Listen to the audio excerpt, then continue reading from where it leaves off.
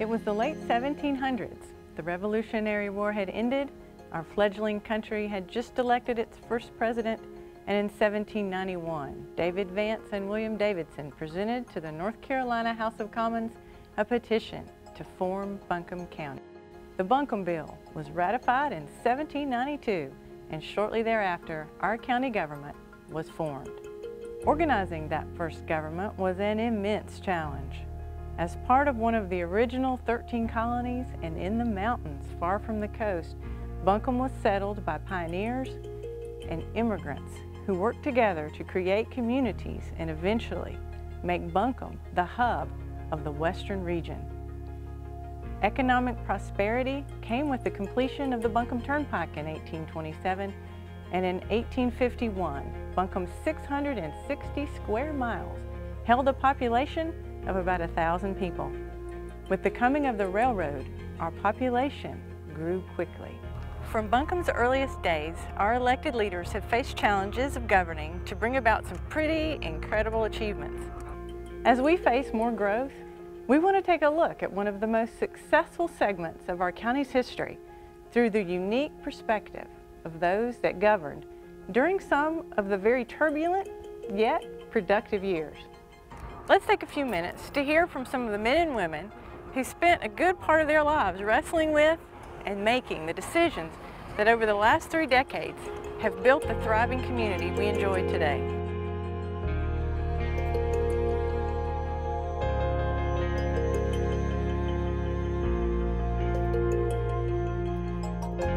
By the late 1980s, Buncombe's population had grown to 171,000, and our elected leaders were facing the demands of that growth.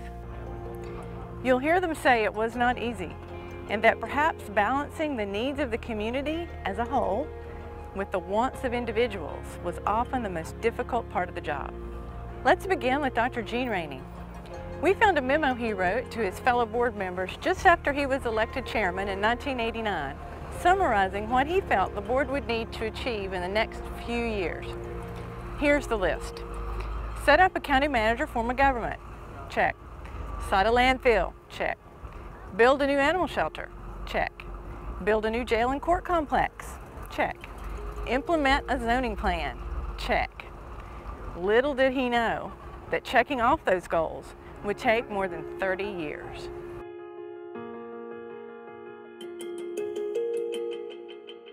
So in 1988, I told him, yes, I'll run, and I'll run against a guy who became a very good friend, Kurt Ratcliffe, who had defeated every good Democrat in the world for 16 years. He was reelected 4 times. Phenomenal.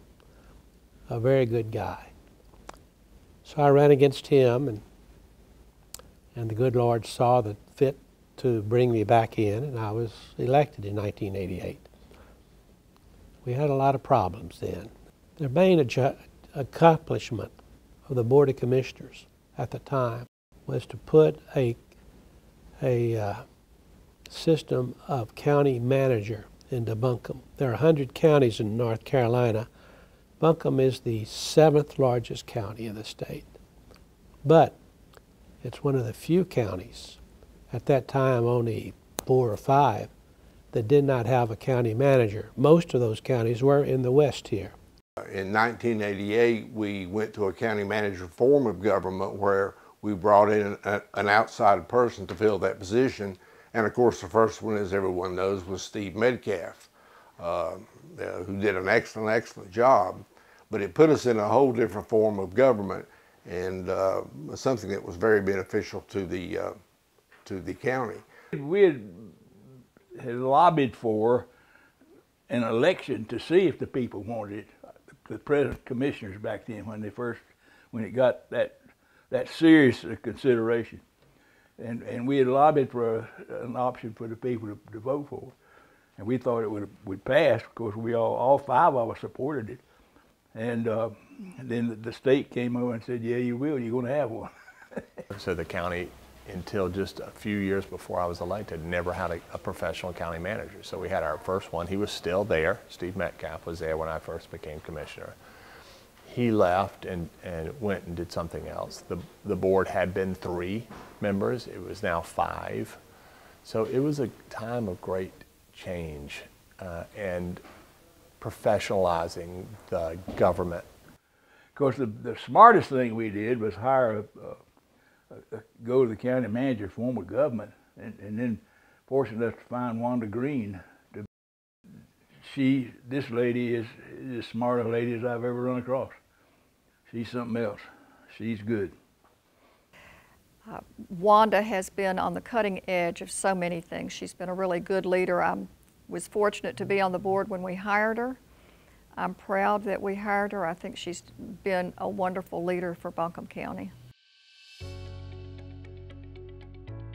While we were getting accustomed to our new form of government, downtown Asheville was in the middle of its own revitalization. Bringing business back to downtown area would spur growth for the whole county.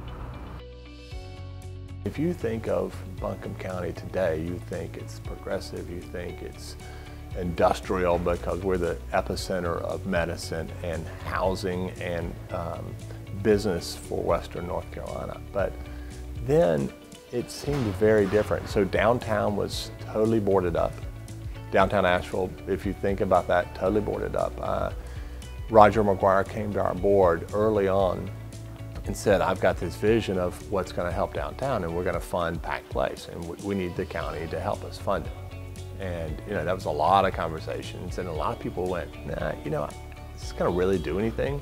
Well, obviously, looking back, it's done a lot, because as soon as that opened, Cafe on the Square opened up as a new restaurant across the street, and it exploded. But the Fine Arts Theater was an X-rated movie theater when I first became county commissioner. And the county itself was very farming, agriculture oriented at that point. And it's certainly changed a lot since that point. Well, it was much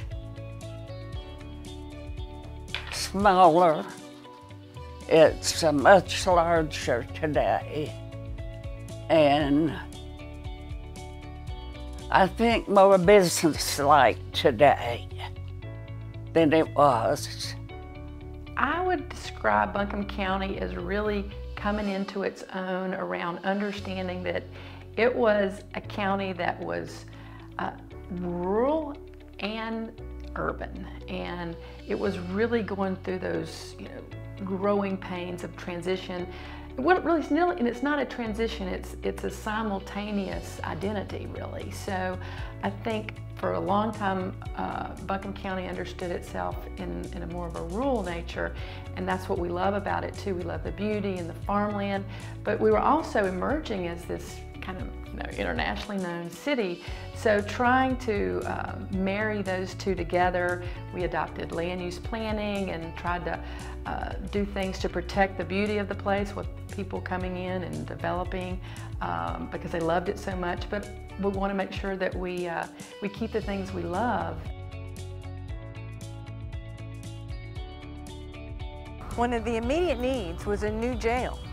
The top floors of the courthouse housed the jail just as it had since the 1920s. Needless to say, that was not acceptable for a growing population. One of the things that happened sort of thereafter is the referendum on the Justice Center, which was really a big disappointment for us because it failed. And everyone knows the condition of the jail was deplorable. And of course then we had to face the Department of Corrections, who at that time set the jail standards. And I'll never forget the day that the DOC sent one of its representatives to Raleigh to meet with Gene Rainey, who was then chairman, saying that you're going to build a new jail here in Buncombe County. And if you don't build a new jail, then we're taking your prisoners to Mecklenburg County and you're going to pay us for their upkeep. So even though the Justice Center and the jail had been defeated, we went ahead and allocated the money and set up the financing and built a new jail. And that was something that was significant for the county. The jail at that time consisted of the top floors of the present courthouse. And the problem there was that if you ever had a fire in that courthouse, you lose all the prisoners, then the result would be that this county would go bankrupt, having to pay for the lawsuits that would come out of that. We had a bond referendum to build the jail, and it failed. It failed. We had to do a COP, well, what is it called? It's anyway where the county does the funding. As a result, the new jail was important, that not only because of the safety of the prisoners, but it was getting bigger and bigger, and since then the county has built an annex to it. It's gotten so big. The commissioners that built that first jail spent the night there. I've been in jail one night. My fellow commissioners played cards all night. I went ahead and went to sleep. But anyway, we spent a night there. I was visited by a representative of the governor from the Department of Justice. And he let it be known that unless we had a jail to replace the awful system at the top of the courthouse, that we would be forced to send our prisoners to Charlotte and bus them back and forth between the court dates. Such a system would have cost an awful lot of money. When he left, I was sort of splattered on the wall and by all the things that he was saying. So that's when we went ahead and funded the jail ourselves.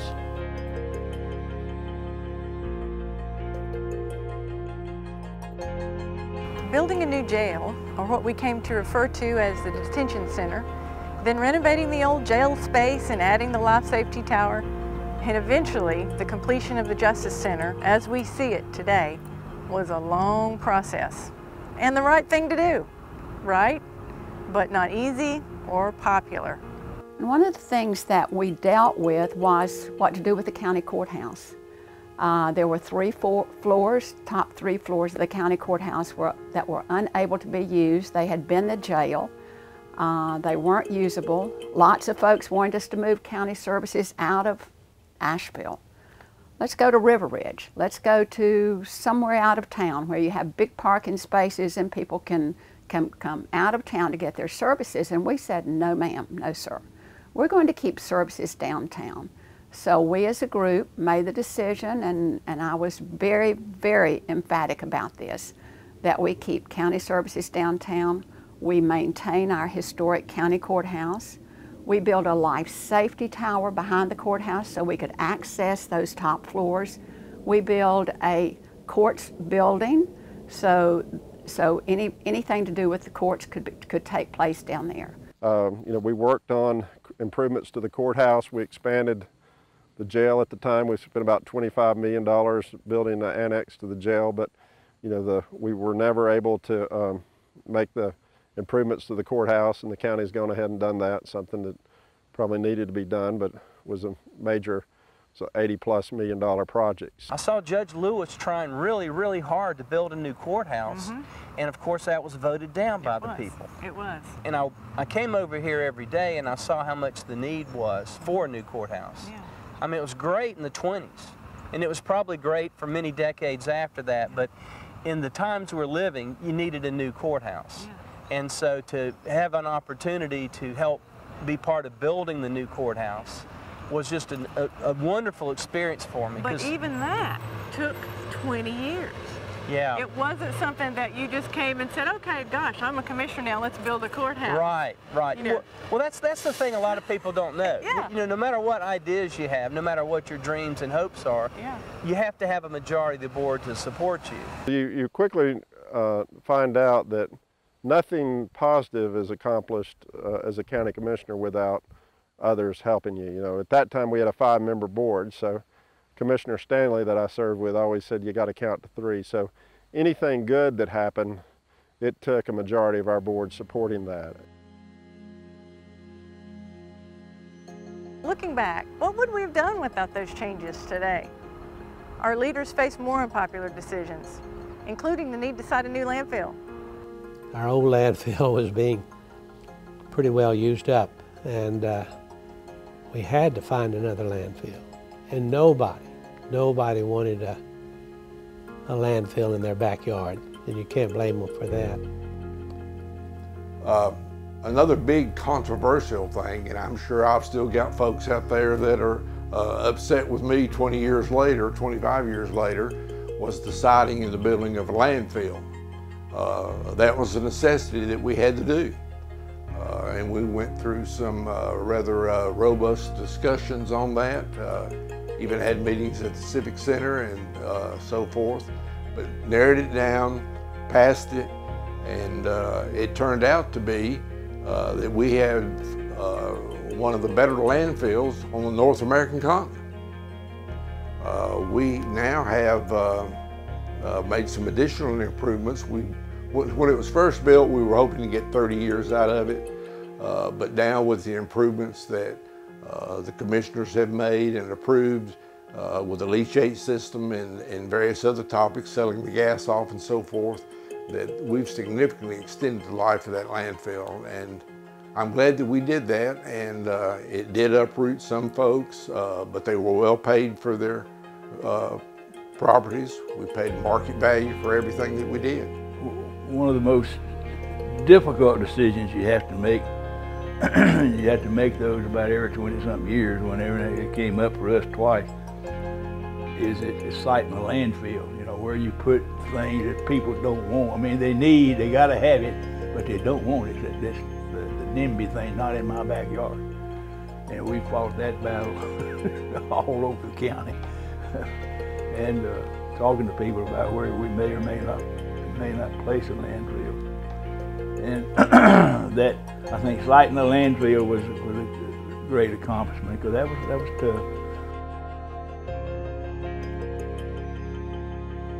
Determining where to put the landfill and then meeting with residents to explain the need was a long and painful process that took years to complete.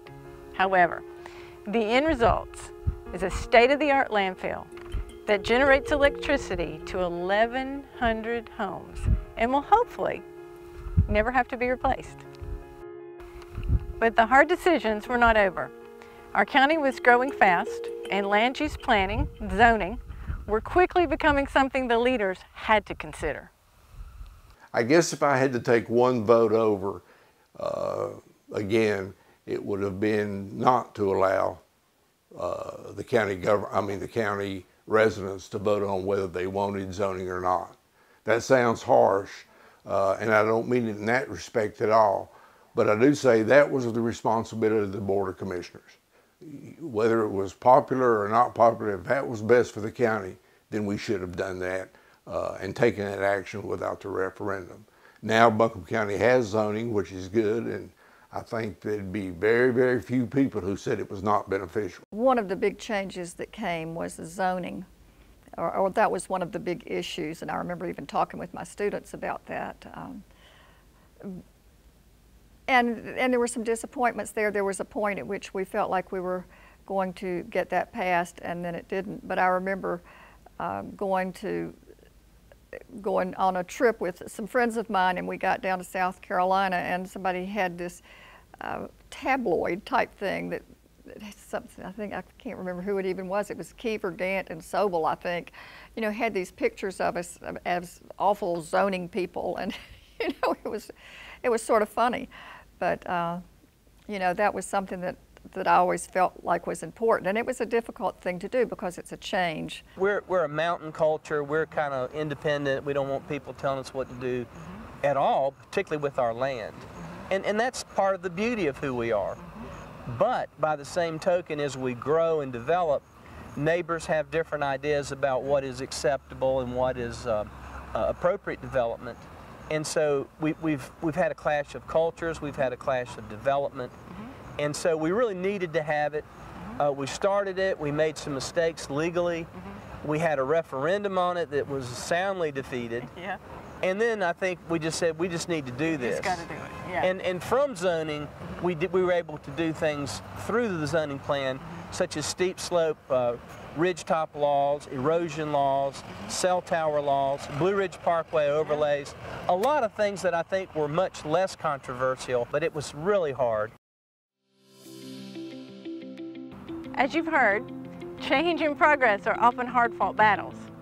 We can't forget that in addition to these really big issues, there were dilapidated schools that needed repair and renovation, and the county would go on to build 11 new facilities during these years. There were junkyards and cell towers that needed to be regulated, and a public safety training facility was completed. When I first went in,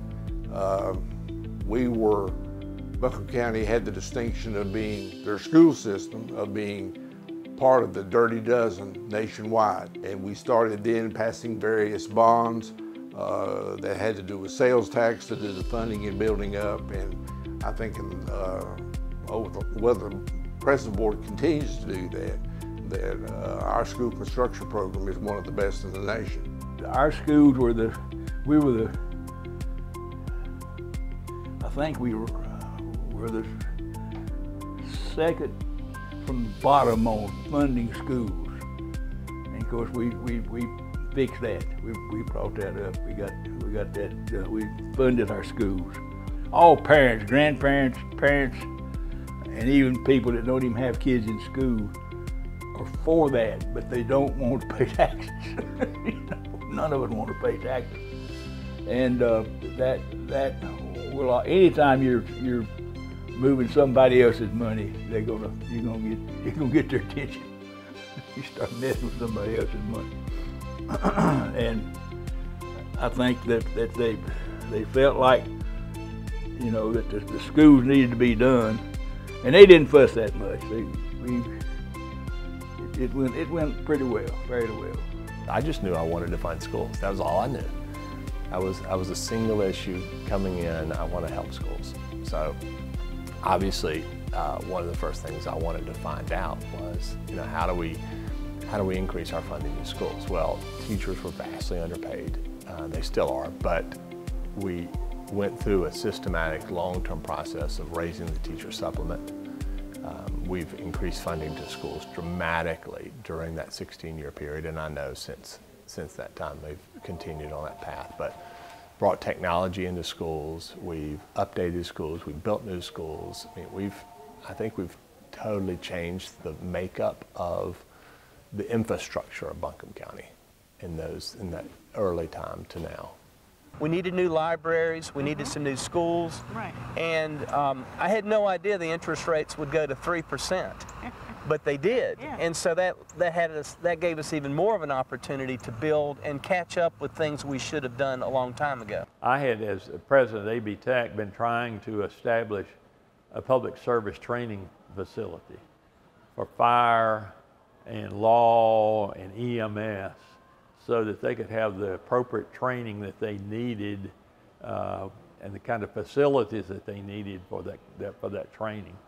I had looked at several spots in Buncombe County over the years, and there was a couple that we tried to purchase or establish.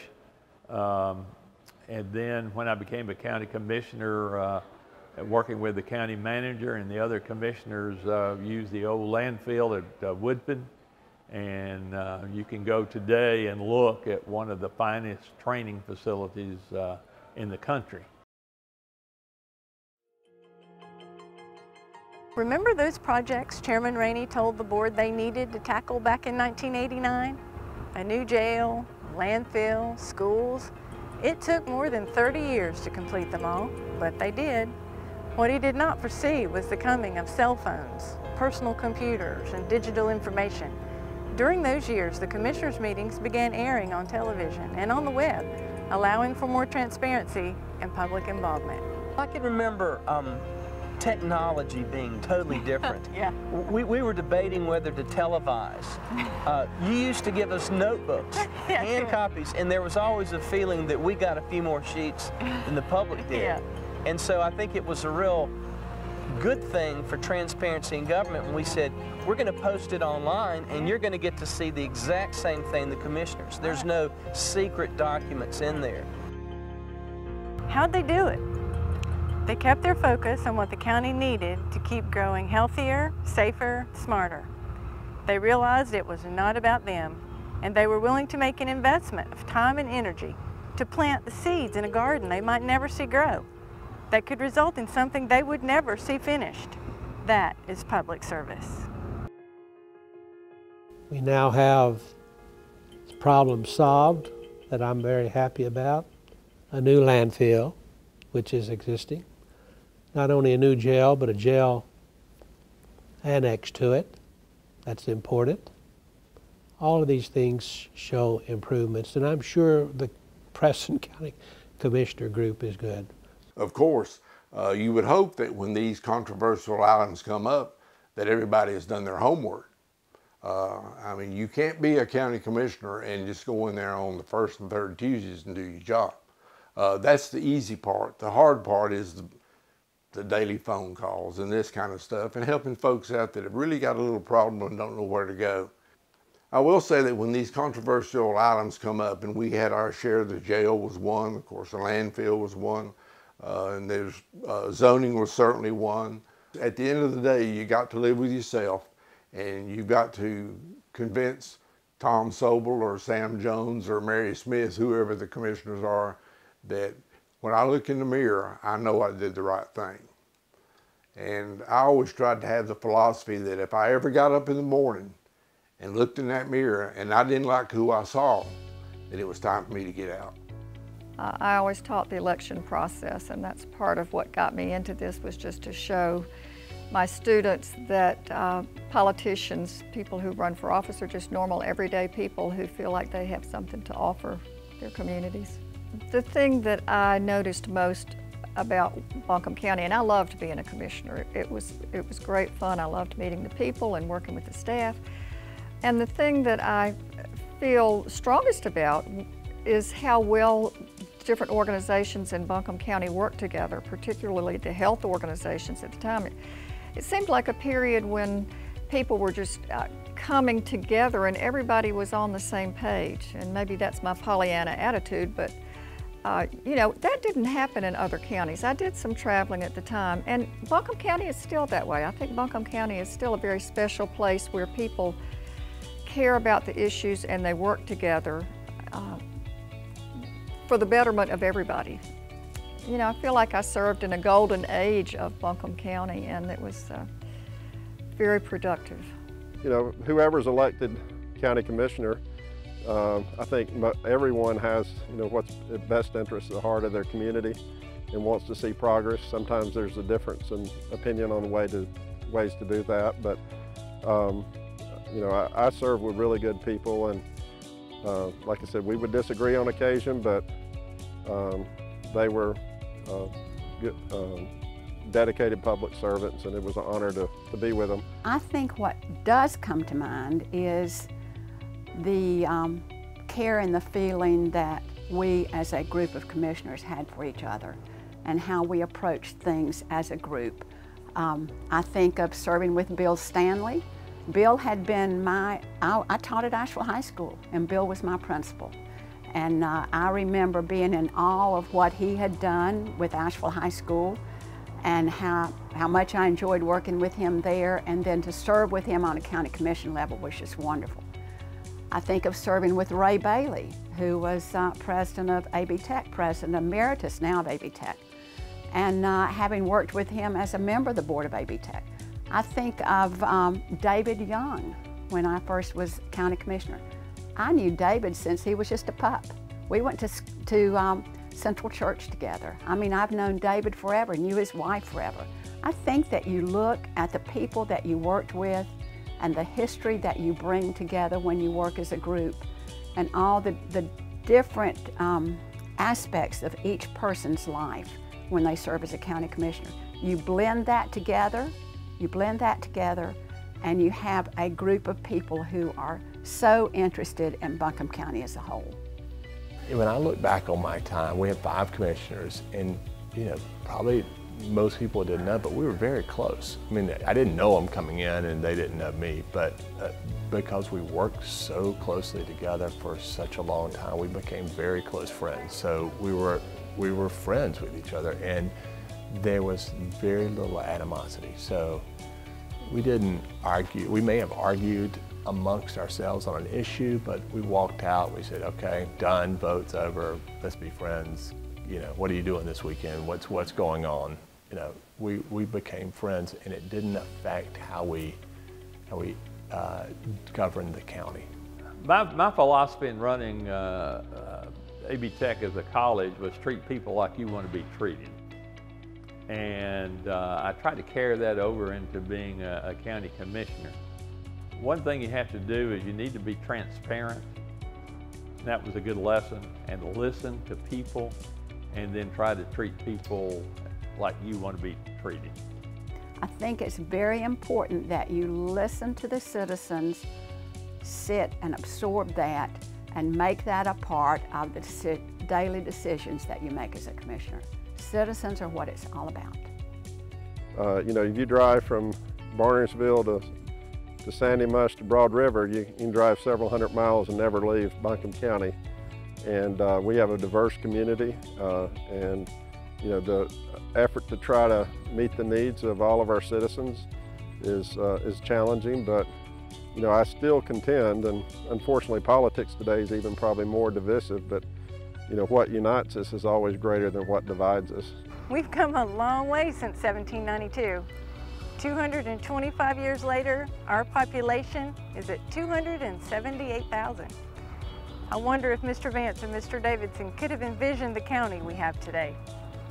Governing has never been easy, and as we look toward the future, I hope this look back reminds you, as it does me, that we are a pioneering, industrious, and innovative county. There is strength in our diversity, and it gives me hope that the best is yet to come.